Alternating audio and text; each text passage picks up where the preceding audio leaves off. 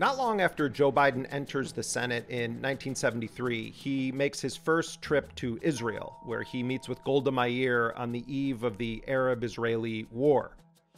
I go all the way back to Golda Meir. Oh, God, I'm getting old. And after that trip, Joe Biden makes defending and promoting Israel a central component of his foreign policy vision and positions. Were there not an Israel, the United States of America would have to invent an Israel to protect her interest in the region.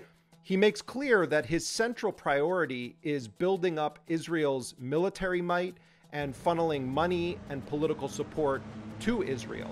In 1982, Joe Biden and a number of other senators have a private meeting with Menachem Begin, who was at the time the Israeli prime minister, and the Israeli invasion of Lebanon was getting underway.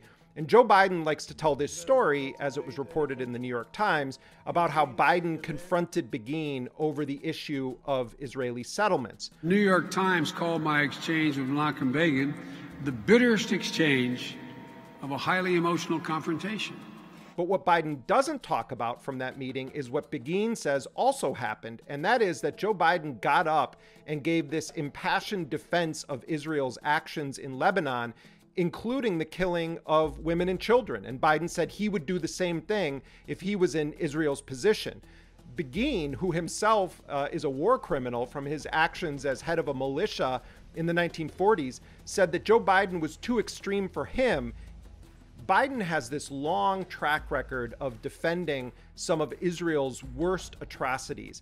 In fact, in 2001, when the George W. Bush administration issued a very mild criticism of Israel for its so-called targeted assassinations, Biden rebuked George W. Bush, said these aren't assassinations, and actually said that the United States shouldn't be airing its differences with Israel in public.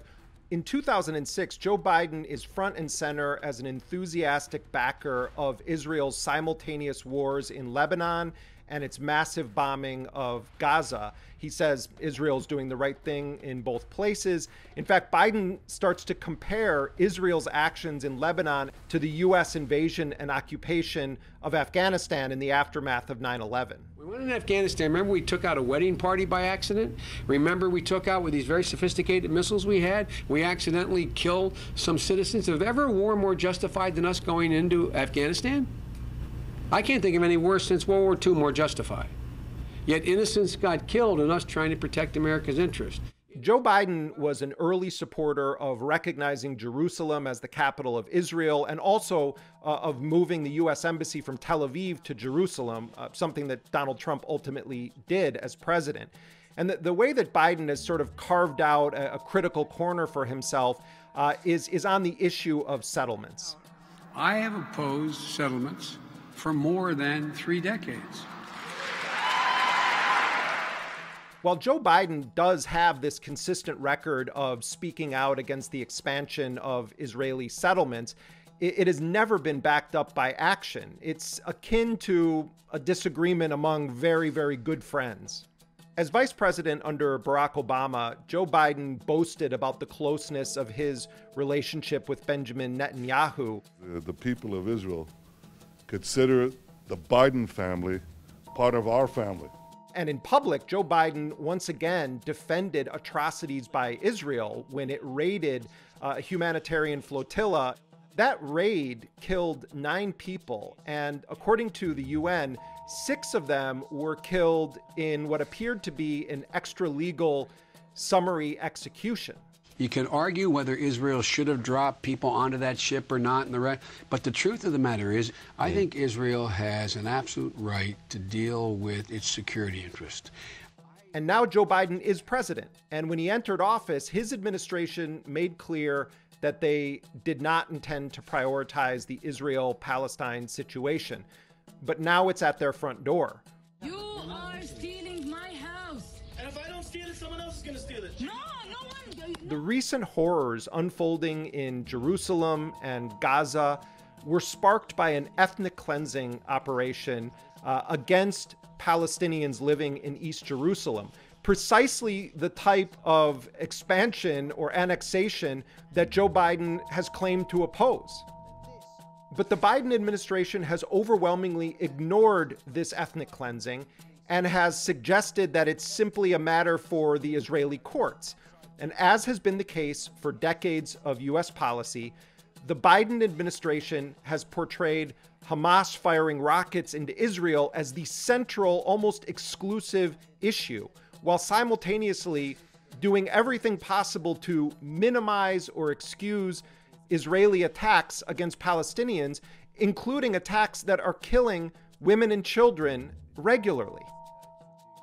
In a series of State Department briefings this week, the spokesperson Ned Price outlined the Biden administration's position, and unfortunately, it's not shocking. Let me start by saying that the United States condemns in the strongest terms the barrage of rocket attacks fired into Israel in recent hours. The journalists at these briefings did an excellent job of exposing the hypocrisy of the administration's positions. Do Palestinians have a right to self-defense? We believe in the concept of self-defense. We believe it applies to any state. Confronting the attempts at both sidesing the killing of civilians with impunity. What is this both sides thing? One side is occupying and the other side is being occupied. Could you care to explain what is the both sidism here? Well, most recently we have called on all sides to de-escalate. And at the same time, this refusal on the part of the Biden administration to recognize that Palestinians have any right to self-defense, something that they repeatedly emphasize Israel has. You said, we believe that it, meaning the right to self-defense, applies to any state. Well, you see the problem, right? Do you regard Palestine as a state? I was making a broader point not attached to Israel or the Palestinians in that case. Unless there is some radical shift in U.S. posture, and very quickly, the conclusion that we can draw is that Joe Biden believes that the Israeli government can ethnically cleanse Palestinian neighborhoods and that the Palestinians have no meaningful right of self-defense. Biden can no longer claim with any credibility to support a two-state solution and pay lip service to opposing Israeli settlements while simultaneously giving the shield of impunity to Israel's crimes. The question is being called right now.